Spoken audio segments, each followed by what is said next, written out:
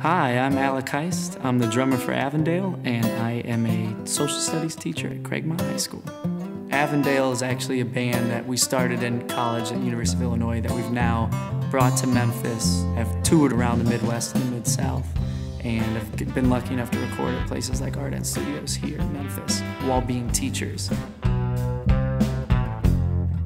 I fell in love with history when I was pretty little and social studies, and so when I was at University of Illinois, I got into the secondary education program. I was exposed to things that I hadn't really thought about, like educational inequity, and then when I got into Teach for America, I thought it was an opportunity that I didn't really want to pass up, and the guys were so cool about, instead of going to any other city, they were like, hey man, Memphis is a music town, let's go there.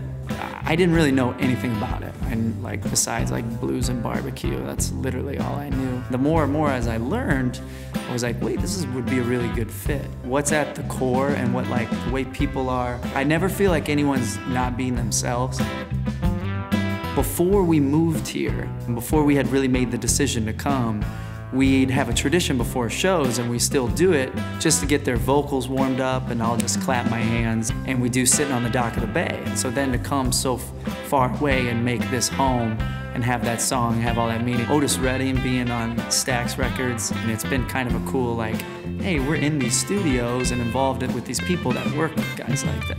And now our lead guitarist works at Rise Academy in Raleigh as well. The old guitarist in the band was at KIP, so it's been this weird educators by day, musicians by night. I think Ardent and even my school with the students, it's almost like a microcosm of the way people treat you in the city.